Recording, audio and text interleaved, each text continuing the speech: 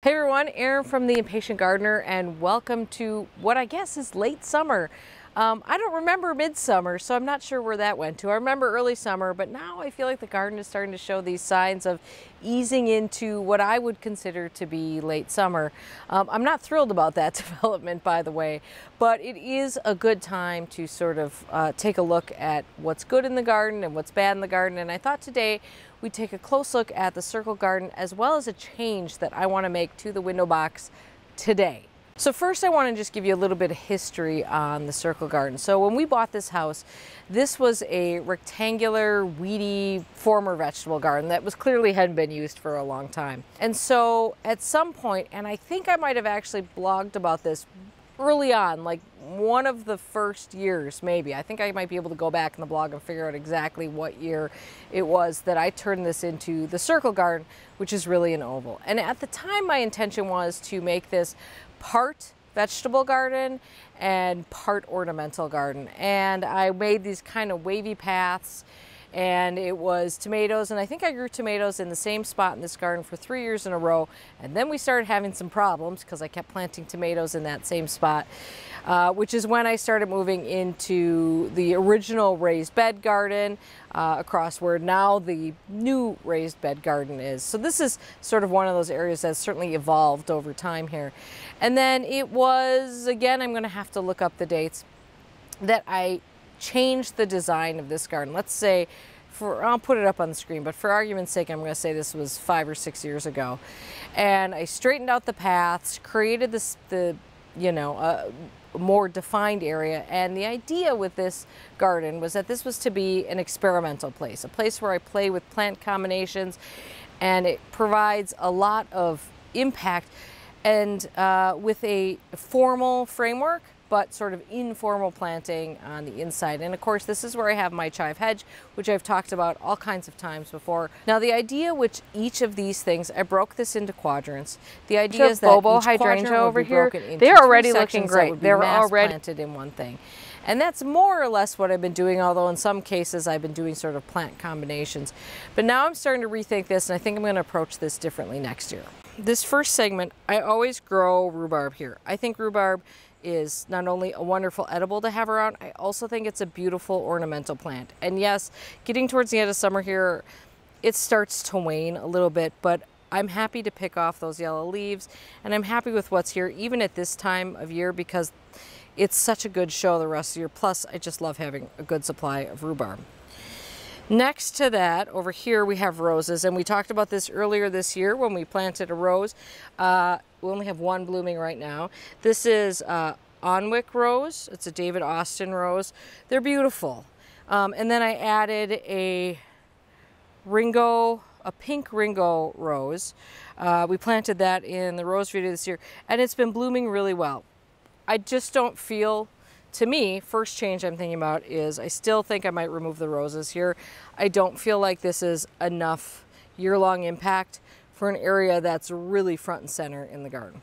This year I planted the whole front of this with a variety of pink wave petunias, which have gone through moments of looking good and looking bad. So I have a tough time growing petunias in the ground because I don't like to use synthetic fertilizers in soil. I don't mind it in containers, but I don't like to use it in the ground. And you know, petunias really like that chelated iron. They like a lot of fertilizer. And so I think they suffer a little bit over time because I'm not giving what I would be giving to them if they were in containers. I've got some lovely ones growing in containers. So that's just my thought on growing these here for the way that I garden. Over here we've got pink. This is Melody Pink Allegro Dahlia. Maybe one of my favorite new dahlias that I'm growing this year. It's really beautiful. I have it in the big box too. It's short. It gets these beautiful blooms. Then I've got what was supposed to be this sunbeanie. This is a Santolini. The creeping zinnia is the common name for it, growing in the front, but I lost one right there, which is unfortunate. Love this plant. I just had a little bit of hard time getting it going this year because, as you can see, I lost one right there. Beyond that, combination that I adore. This is Unplugged So Blue Salvia with lemon coral sedum. And now that I look at this area, I think this whole thing would be better if it was only planted in that sedum and that unplugged so blue. It's not that big of a segment, and I just think it looks so good. Also in here we have a few of these. This is Jewels of Opar, and I grew these last year. They reseed readily. So I actually have dug most of these up and moved them somewhere else in the garden, but these few continued to pop up and I left them there. It's a great plant, great reseeder. If you plant it once, you probably won't have to plant it again. Very easy to weed out if you don't want it, and easy to move around, although it comes up very, very late. So it's a late show. Probably the segment that's looking the best over here is the one with the Bobo hydrangeas, which have just really like fully flowered now. There are in this area 5 or 6 plants. So this is not one, this is many all packed together.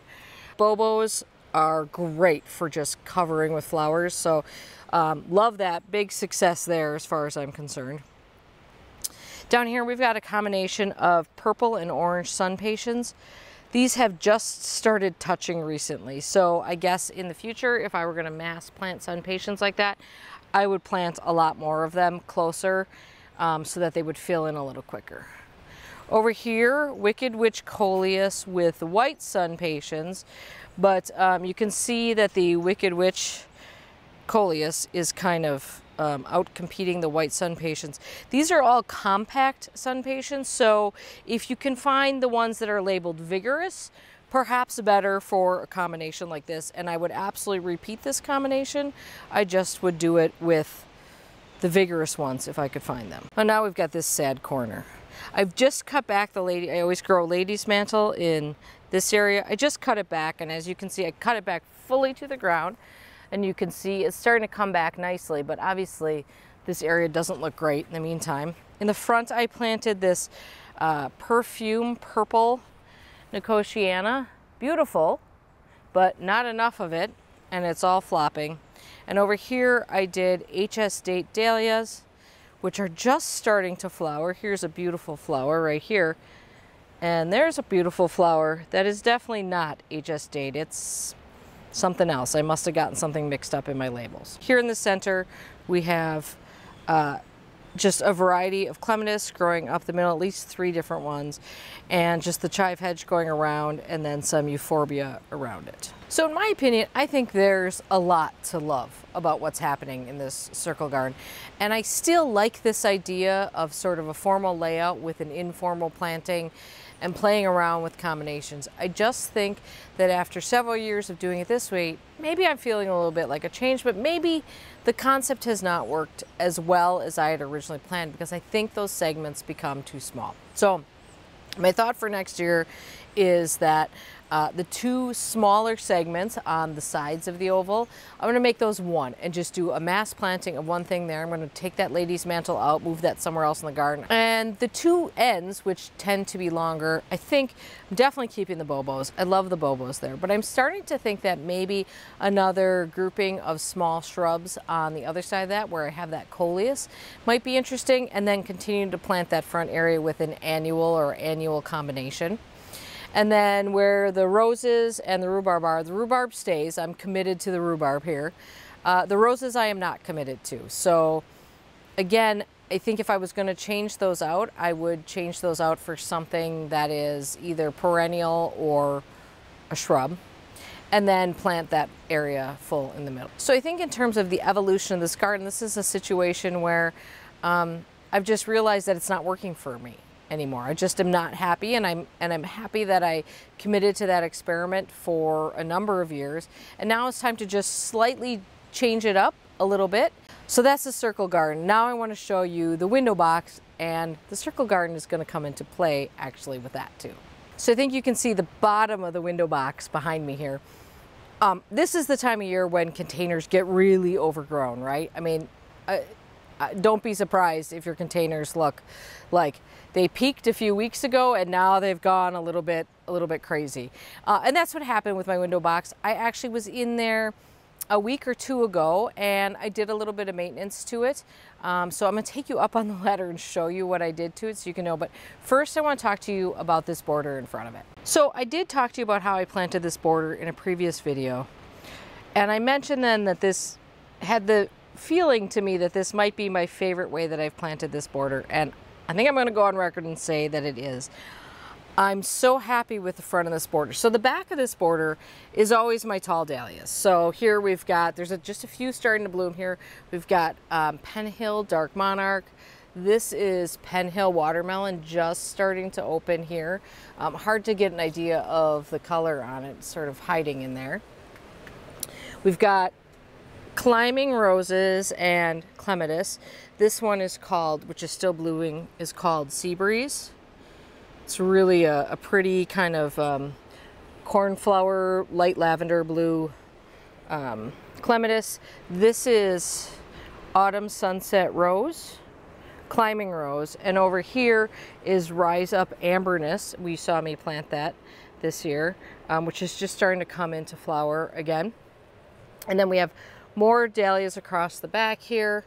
But along the front here, in this front layer, I was very cognizant to try to keep this simple because there is so much going on behind it, and to come up with a cohesive color scheme to what's happening in the window box up there. So again, the plants that I used here are pretty simple. You can't see a lot of them because they're starting to grow up, but this was a really important plant in this. This is Carrick's Toffee Twist, which is, like I said, starting to get a little bit overgrown, but you can still see peaks of it, and I'm happy about that. This is Nicotiana Perfume Lime, grown from seed. That's the only thing in here that was grown from seed. Everything else, oh, and there's some ageratum that I think actually self-seeded in here, so we left that. It's just starting to bloom. Again, we have Unplugged So Blue Salvia, my absolute favorite. It's just such a good performer, and so I do have it almost everywhere this year. We've got Compact Orchid Sun Patience, two of these. This is two plants put together. We've got a little bit of the Angelonia in here, bring in the white. So I think you can see the repetition we have going here. And the color scheme, which I think works with all the other colors. So as far as I'm concerned, this is a total win for me. I'm really, really happy with how this turned out this year. Up here on the ladder, this is how the window box is looking. So just to review what's in here, the tall vines growing in the corner, which by the way, absolutely primo, love them up there. That is Acerina Joan Lorraine, I believe. It's perfect as far as I'm concerned. I love the look of the vines going up. I always think it adds height to the window box without further obscuring the window, which is always an issue. Again, Unplugged So Blue in the back, Toffee Twist Carrick's in the front, some of that Perfume Lime Nicotiana. We've got this red-leafed sweet potato vine, which maybe could use a touch of pruning. And then the purple in the front here is, I believe it's Super Blue Superbena. You're just seeing little hints of it now, and that's because I cut it back quite a bit a week ago, and it has got nice big buds on it, so it's going to start flowering again. And it was spectacular, but it was just getting a little big, so I just cut it back just a touch, which is great. The plant looks great. It's going to refresh, so just pretend like there's more blue that you see in the middle. But I think if you're looking at this, you might notice what I noticed, which is that to me, this window box is missing white. Now, I did have the trailing Angelonia planted in here. It got that Superbena just ate it up. Now, I have stuck my hand in there to see if there's any available room, even in the soil, to stick another plant in there. And there's like a small little bit. So I'm gonna actually go steal some plants from the circle garden, which I think we've already ascertained as a bit of a wash this year. I'm sort of calling it like that one is what it is. So we're gonna go snag some plants from there, and I'm gonna put them in here. A total experiment. The worst thing that happens is the plants die. So what do you lose from that? You're down a couple of plants. That's it. So let's give it a shot. Okay, we are gonna go in here and grab some of this euphorbia. Now, I had a big issue this year with a lot of the euphorbia I was buying being mislabeled. I bought these all as Diamond Frost, but this is definitely Diamond Snow. You can tell that's Diamond Frost. This is Diamond Snow, which has kind of a double flower on it. I like them both. It doesn't matter to me. This is a Diamond Snow again. So I believe this is Diamond Snow and that's Diamond Frost. It doesn't really matter to me, but I'm gonna dig up 2 of these.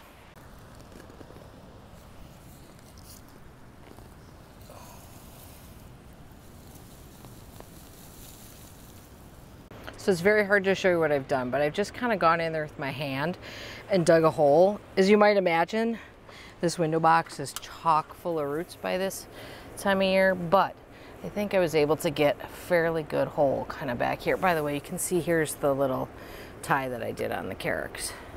Okay, now I'm gonna try to sneak that sucker in there.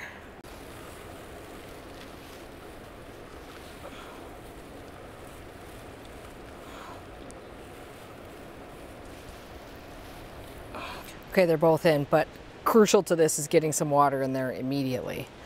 Now this box is on drip, just running up from the drip below.